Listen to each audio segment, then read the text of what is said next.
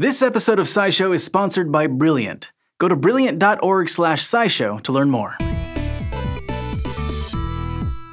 In 1984, biologist Catherine Payne spent a week observing elephants at a zoo in Oregon, and she noticed something strange. Every now and then, she could feel what she described as a faint throbbing in the air, like silent thunder. But it wasn't thunder she was feeling, it was the elephant's secret language. You might have heard elephants trumpeting and grunting before, but these noises are just a fraction of the sounds they actually produce. The rest are so low-pitched that our ears can't pick them up.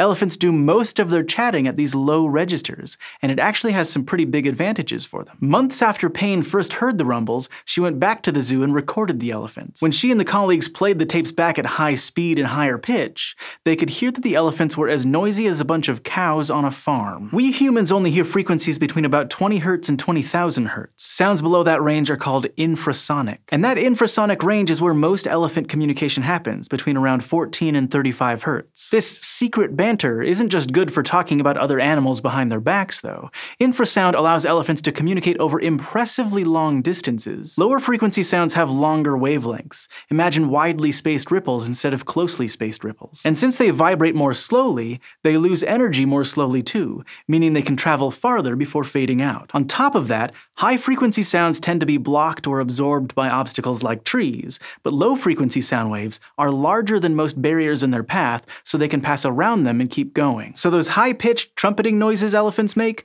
those tend to peter out after traveling around 100 meters. But infrasonic calls can travel much, much farther. So Payne and other researchers started looking for evidence that elephants communicate over long distances. And they found it. By tracking the movements of elephants with radio collars, the researchers observed that family groups were able to spend days coordinating their movements with each other, even when they were separated by as much as 5 kilometers. And when fertile female elephants belted out their infrasonic mating calls, eager male elephants as far as a kilometer out would start walking their way. They can achieve this incredible long-distance communication in part because infrasound just naturally travels far, and also because elephants are ridiculously loud. The loudest recorded elephant calls are around 117 decibels. That's about as loud as construction equipment or a rock concert. Imagine being at a rock concert and not being able to hear anything except maybe a faint rumble in the air. Elephants also take advantage of environmental factors, which can have a big impact on how far their voices carry. In forests, their voices have to push through the trees and compete with lots of other noises, so they usually fade out in less than a kilometer. They tend to do a lot more talking at quieter times of the day, like early evening, when a forest elephant's voice might reach up to 3 kilometers. But out on the savanna, with fewer obstacles and less competing noise, the major limiting factor is the atmosphere. During the day, the air over the ground is warmer than the air higher up. Since sound travels faster through warmer air, the bottom of the sound wave moves faster than the top of the sound wave, which causes it to bend upward. So daytime sound waves only travel so far before turning away from the ground. But at night, the air near the ground cools down much faster than the air above it. Now the temperature gradient flips, creating what's called a temperature inversion, and instead of bending upward, sound waves bend back toward the ground.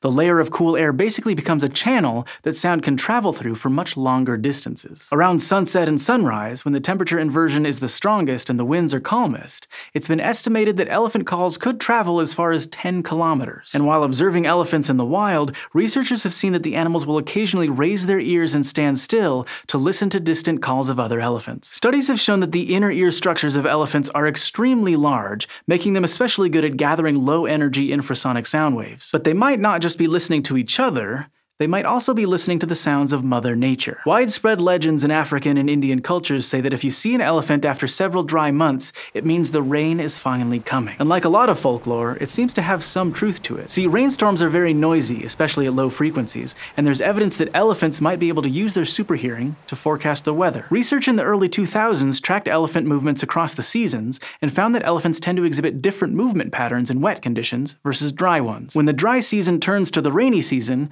or even when there's a particularly rainy day during the dry season, elephants tend to switch from short-distance foraging to long-distance migration, or vice versa. Exactly why they do this isn't totally clear, but what is really interesting is that the elephants usually change their behavior days or weeks before the rains even reached them. It's like the elephants could hear the storm coming. In many cases, the researchers saw that elephants in different locations would simultaneously react to the same distant storm. In at least one instance, the animals responded to a storm nearly 300 kilometers away. day. So elephants are clearly tapped into a world of sound that we've only recently started to appreciate. And in a world where scientists are desperately trying to protect these majestic animals from extinction, their superhearing may be the key to understanding how they fit into their ecosystems. It takes a lot of different kinds of science working together to understand how elephants communicate: biology, atmospheric science, the physics of sound.